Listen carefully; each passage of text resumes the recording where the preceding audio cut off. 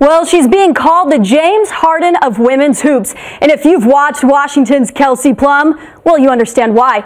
The senior has broken one record after another and just last week became the first player ever, man or woman, to break the 3,000 points mark in the Pac-12 and becomes just the 12th player in all of college basketball on the women's side, of course, in history to do so. Plum said she was raised in a family where if you want something in life, you've got to take it. And now Mike Yam shares with us how the guard from Poway, California has done just that. Yep. You ready? Let's go, play. Oh, shoot. Ah! Man, me and you suck today. Ari, do you remember on main court we did this drill? And I got like 69? Yeah, you did. I killed it. I beat the record. I know I did. Yes. You have no faith in me.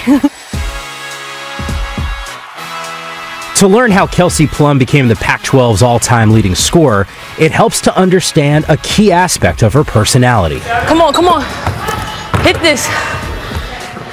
Atta girl.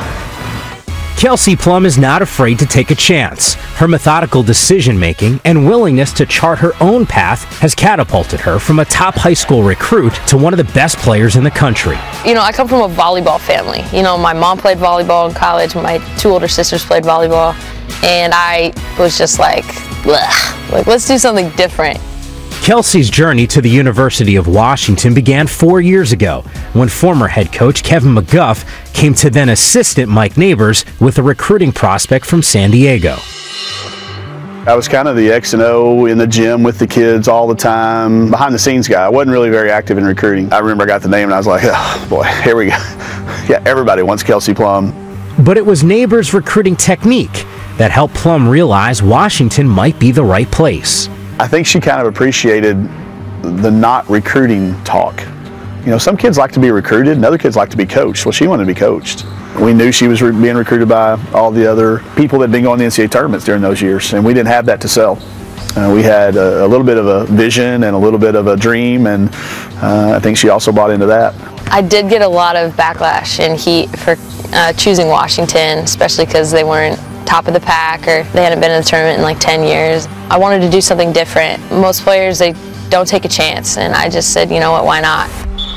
Neighbors was named head coach just before Plum's freshman season. Together, they faced the challenge of rebuilding the Husky program. Go, screen, screen, get to it, just chase them. You know what I'm saying? Sometimes the harder it was, the more she thrived. You know, we named her freshman captain. She called it social suicide, and she was right. And I was like, what? You know, who would listen to that? Who would listen to that? They don't know where class is. Sit down, hands up, hands up, hands up. I got gap, I got gap, I got gap. For us to do the things and be on the competitive stage nationally, there was no other way for us to go about getting it done. It helped me grow up fast. You know, it's kind of like you throw someone in the fire, they got to come figure out how to come out, and that's what happened. This is like a once-in-a-lifetime player. The numbers that Kelsey Plum has put up are astounding. This young woman is special, folks. She could be the best ever. Balling is a habit, huh? Plum's decision to play at the University of Washington ended up being the right one for her. The young Huskies found fast success, reaching heights few could have imagined. The Washington Huskies, for the first time in program history, going to the Final Four. A lot of people that have names on the top of record lists that weren't on Final Four teams or weren't on teams that turned a program that was winning 8, 9, 10 games total to a team that now everybody expects us to win every game. I think that's a pretty big legacy. A big part of Plum's legacy was cemented on December 11th, 2016. Kelsey Plum and a little bit of a smile on her face as she has just become the all-time leading scorer in the Pac-12 Conference. But it's a record Kelsey admits she's thought little about. For Plum, personal achievements come second.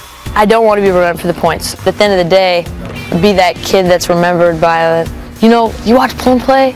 Gosh, that was fun to watch. Like, you see your team? Like, oh my gosh. That's the reaction I'd like to get. Not like, you know, oh, how many did she score tonight?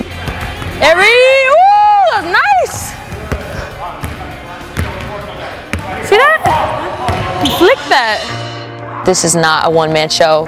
I think a lot of people miss out with her, how grateful she is about it. It's my job to thank them about, like, this is Like, this is you guys.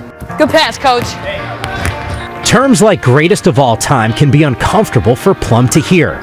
She's a player with much bigger goals in mind. You know, I have seen what people say, and it is cool, but I think I'm kind of a perfectionist, so yeah, we went to the Final Four, but we didn't win it. Yeah, I scored the most points in the Pac-12, but I've never won a championship. It's a lot of unfinished business.